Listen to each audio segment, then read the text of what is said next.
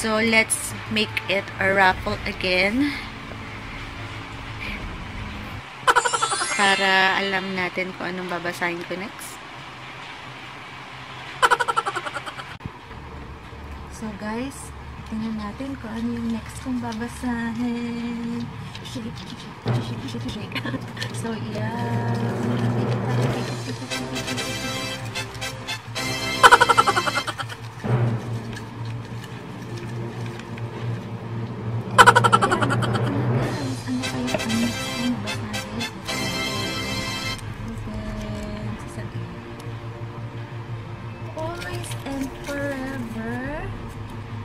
So guys, ang napili natin ay Always and Forever, Lara Jean by Jenny Han. Since yun ang napili natin, yun yung last book ng Trilogy ni Jenny Han. So, ang una nating babasahin pag ganun is yung book 1. Ang title ay To All the Boys I Loved Before. So, ito yung next nating babasahin. Meaning, yung Trilogy ang babasahin natin. Sabi ko kasi pag isang napili ko doon sa Trilogy, ibig sabihin, yung unang book muna, then yung last. So, ang next natin mabasahin is To All the Boys I Loved Before, and then P.S. I Love You, and then yung napili natin Always and Forever, Lara Jean. Kasi yung ang book 3 nito. So, we will gonna read this book. This book is about total of 355 pages. So, yeah. So, what will happen, actually guys, this is movie. Yes. If you search it in a Google, you will gonna find the movie of this book. So, yeah, see you in any other video. Yeah, for reading the blog about this book.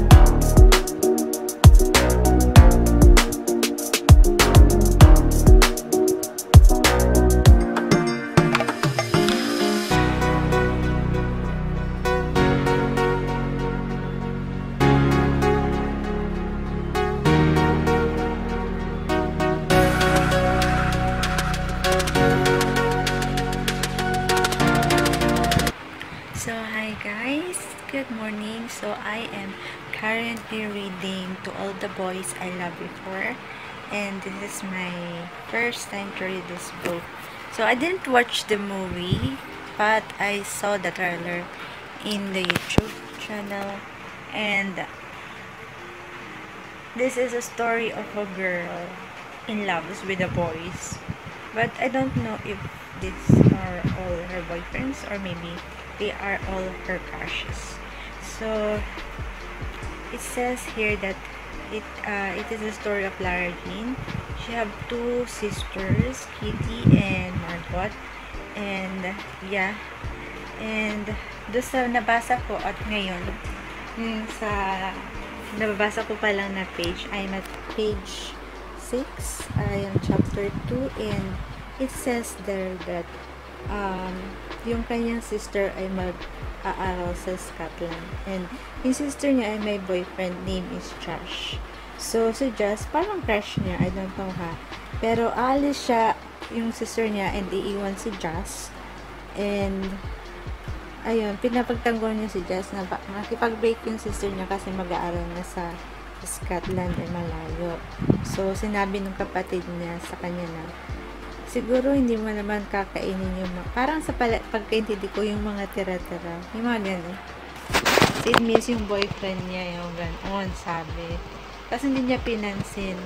Tapos, ayun, nandun pa lang yung story. So, let's see what will gonna happen to this. I don't know kung ano story to. Bakit all the boys I love before. So, yeah. And, let's see what will gonna happen. I'm going to eat muna my lunch. And, yeah. It's a rainy day here in the Philippines. It's always raining here in my room. So yeah, see you later. We will see what's gonna happen if I'm gonna make a vlog later. So yeah, see you.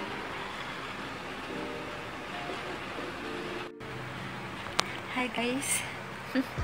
So yeah, good evening. So I feel boring about the story dito sa To All the Boys I Loved Before, because it doesn't mean that this is not a good story, but you know, for me, I feel bored because there's a lot of story when it comes to her friends. They're always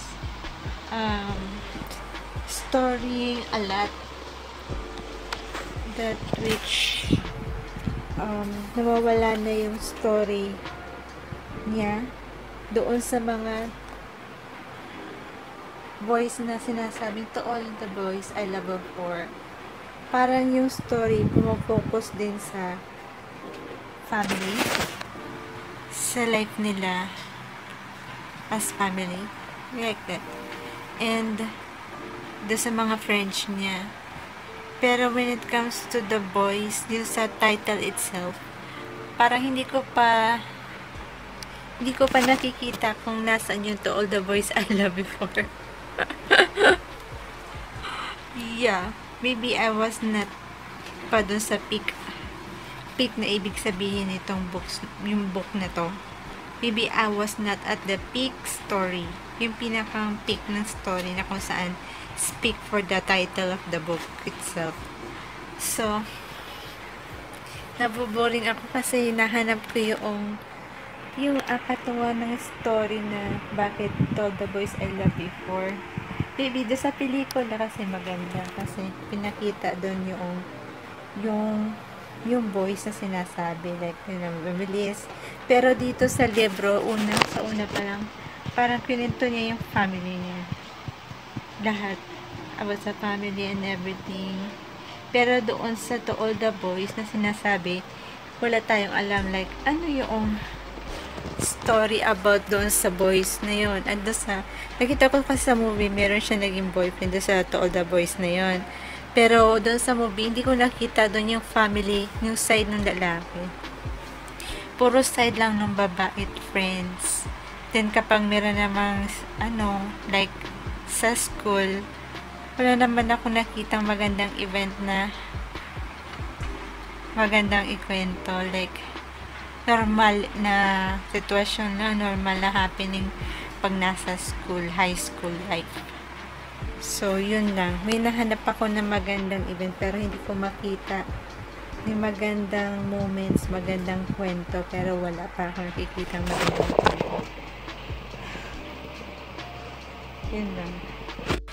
And I'm currently at chapter 7. I was too slow reading this because hindi ko ma-feel yung paggawa ng book niya. Parang umiikot sa kanilang family, halos karamihan doon sa una ng book. wala dun sa To All the Boys. Yung family, syempre kung nagpikwento siya na dapat ng family niya, dapat kunikwento na rin yung family ng boys na yun. O kasi naman yung magiging boyfriend niya, diba? So, yan. Yan ang masasabi ko. See you later. So, hi guys! Good evening, and right now, nasa page 14 na ako. Yan, doon ko palang nararamdaman yung story na nagmamatch doon sa title. So, yun, bago mag page 40, hinatid na nila yung kapatid niya sa airport kasi mag-aaral sa Scotland, which is, her name is Margot, and then siya na yung nag-drive ngayon ng car ni Margot yata yun. So siya yung nag-drive, and then na-aksidente siya, guys. Then after na-aksidente, umiyak siya kasi hindi niya alam kung nasaan siya. So buti na lang matagal siya nag-stay dun sa lugar, and natatakot siya, and then tinawagan niya yung boyfriend ng kapatid niya. Pero yun ay nag-break na bago umalis ng bansa kasi mag-aaral sa ibang bansa. Ayan, ng distance relationship, ganyan. Kaya nag-break na yun si Josh. So, yun ang tinawagan niya just to, para magmingi ng tulong. Then, nag-iyak-iyak siya doon. Then, dumaan si Peter. So, si Peter yung nag-ano sa kanya, sinamahan siya doon sa lugar na yun hanggang sa dumating yung si Josh. And doon ko palang naman yung start ng story. So, kasi doon sa movie kasi alam ko si Peter yung kanyang kalab team doon sa 5 boys. So, si Josh kasi crush niya, pero boyfriend yun ng kanyang kapatid. So, yun. Doon pala nag-start. We will see what will gonna happen after nung tulungan siya kasi nasira yata yung sasakyan. And, yeah. Hi guys, good evening. So, ngayon ko pala nararamdaman yung story ng book. Kasi kanina naboboring ako. So, parang wala doon yung story na hinahanap ko na marirelate ko sa title. Ngayon, medyo nasa na ako, malapit-lapit na ako sa kalagitnaan. Pero hindi, wala pa guys. Kailangan maka 100 page ako ngayon bago ako matulog. So, iyan. Ito na, nararamdaman ko na yung page. So, crush na talaga si Peter. So, ayun. Binasa ko yung letter niya kay Peter, guys. Super haba. Papakita ko sa inyo, guys. Ito haba yung binasa ko. Ito yung letter niya. Super haba. Ayan. Ganyan. Ito siya. Ayan. So, ayan, nandito sa likod. Pero yung pinaka nagustuhan ko sa letter, guys, yung pinaka love ko na part is yung letter sa last part. Yung sinabi niya, una, yung pinaka gusto ko, I know for sure that I am also over you. I'm immune to you now. Then, yung pinaka next na gusto ko sa letter ay, now, I never ever have to worry about catching you again. What a relief. I bet if I did ever kiss you again, I would definitely catch something, and it wouldn't be love. It would be STD. It would be an STD. Natatawa ako dun. So, continue natin yung basa, guys.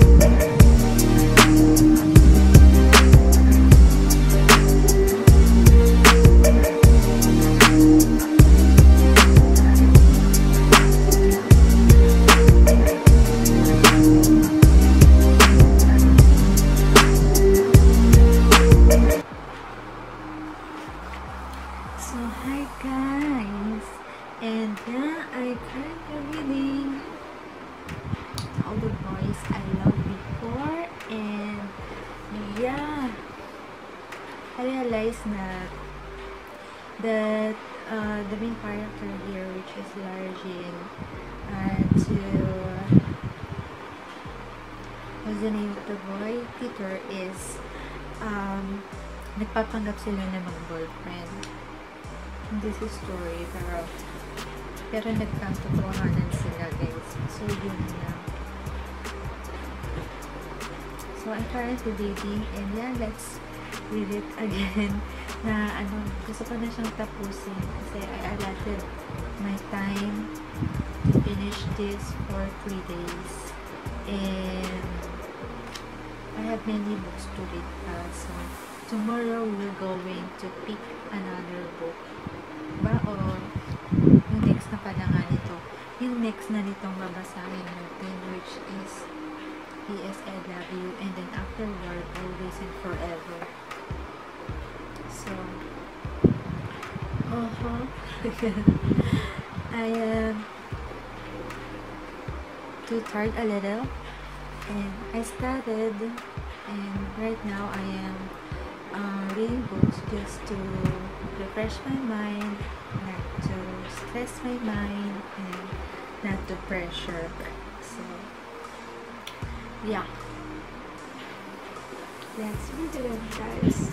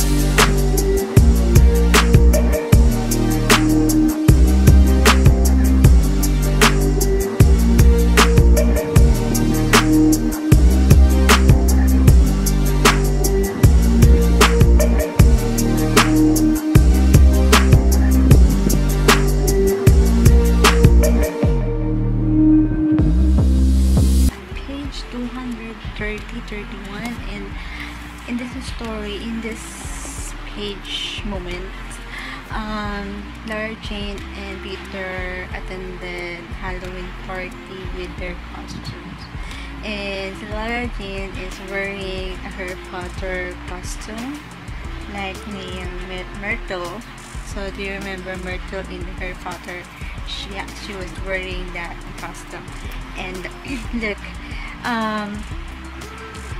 Peter wearing Spider-Man, and he won to that Halloween party. And also the sister of Lara Jane win Catwoman, and she won with that costume. So I'm enjoying right now the story, and yeah, it is somewhat like a high school life. So maganda din kasi she was a family-oriented person. That's why she included family in the book and love. So yeah, tapusin na natin ito ngayon or maybe tomorrow morning kasi I'm gonna read my 2 MS diseases, MS topic system. So tatapusin na natin ito ngayon. So yeah, see you later or tomorrow. See you later, guys.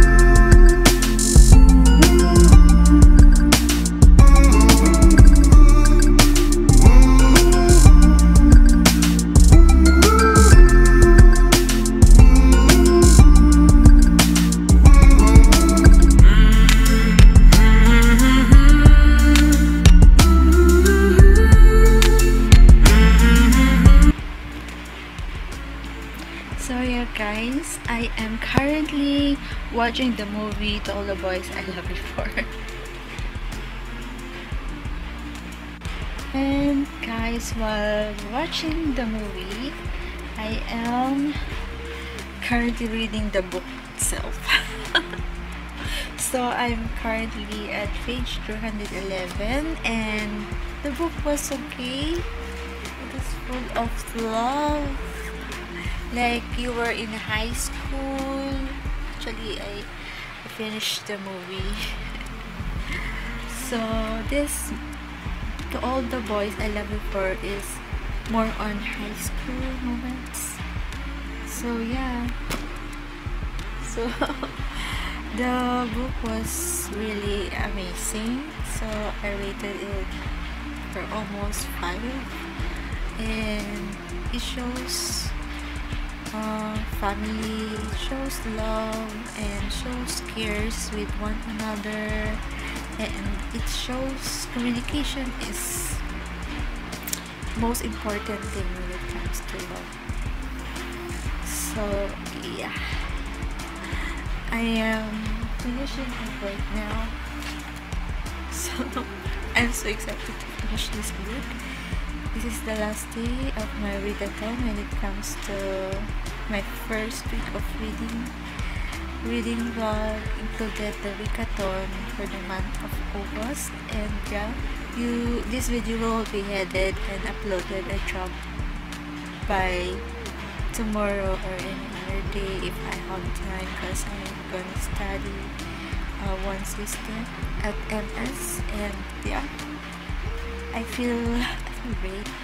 So sometimes we need to read books in order for us to feel happy and feel great, you know, with the fact that we are suffering a little or a lot crisis. The crisis is too weird, and we need to relax our mind, and at the same time we are studying to take board exam this November, especially the nursing licensure examination. So books help us to make us relax in the moment that we are so stressed. So yeah, and happy reading, and keep on reading, guys. See you later. So guys, I'm done reading this book, and I learned a lot, guys. So the best way to have trust is to have a communication. If you don't have communication, there's no way you can trust. So we need to trust our loved ones, especially lalaki. Dapat yung mamahalin natin lalaki, kaya niya tayong dalhin. Kasi siya yung haligi eh. The man must know how to handle a girl, diba? Right? So he must be responsible and very responsible and mature enough, because he is a man, diba? So yeah, in this book maraming nawawala sa movie. So in this book there is a lot of cut in the movie, but in the book it is well explained, it is undetailed, and maraming nawawala sa movie na mga konti lang siguro. In 100%, I think mga 40% ang nawawala sa movie. So but then it's okay, I read the book, and this is the completeness of the movie. And yeah, so I realized that this book expresses that you should be careful on everything you do, especially when it comes to public, like when you have a boyfriend and girlfriend, like like nangyari dito sa mag-boyfriend mag-girlfriend na ito, si Peter and Clara Jane. They had like somewhat kissing scene in the hot tub in public, na kung saan all of the students were agonizing that maybe they had sex, but they didn't do sex on the hot tub. It seems like pag nakita mo sila parang nagsisex, pero hindi, nagkihalikan lang sila dun sa tub. They kissing, that's it. And someone pictures them while doing kissing in the hot tub, and they said they have a sex, and promoting it as scandal in school, and maybe I think the ex-girlfriend of Peter did those things. Her name is Genevieve, I think. So yeah, we we are very eager to know the story, and the part 2 is on the way. I think ginagawa na yung movie ng part 2, PS I Love You.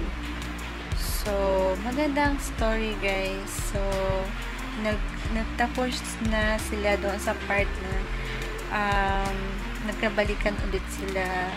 Pero dito sa book na nito, parang wala yung part na pumunta si Tara dito sa school. Pero sa sa movie, pumunta siya doon, and then sinabi niya na she likes Peter. Pero dito sa libro, na nakalagay sa huling page ay, when I'm back in my room in the final night out, I get out a special flowy pen and good things stationery. I start to write not goodbye letter, just a plain old love letter, dear Peter. So yun lang, wala na sinabi dito na pumunta sa school, or maybe I was wala akong nabasa. So maybe yun na yung part 2, guys. So nagkabalikan na sila, Peter.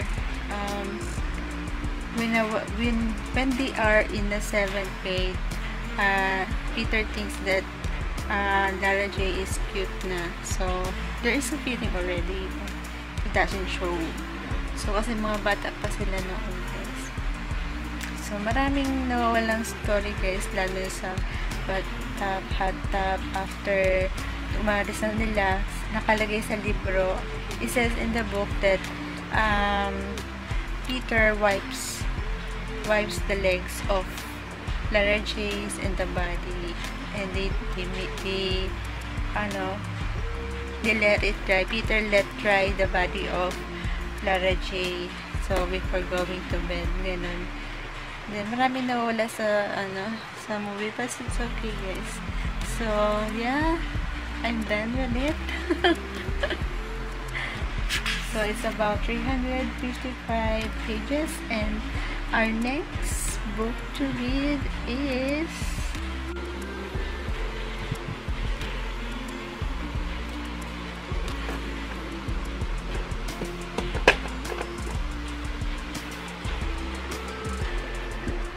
P.S. I Still Love You.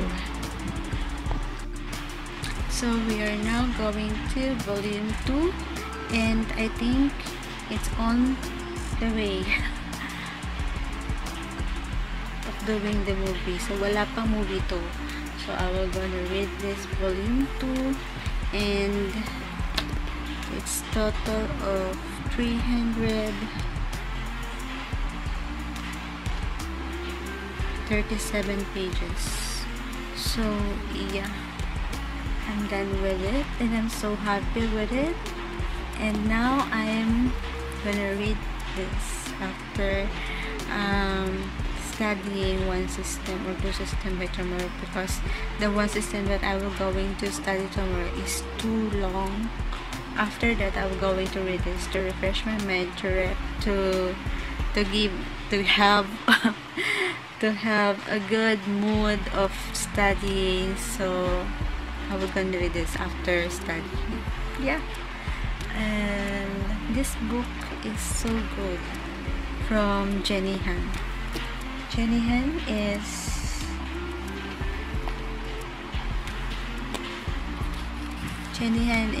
an author of the New York Times best-selling books, known to all the boys I love you for, and the Summer I Turned Pretty Trilogy.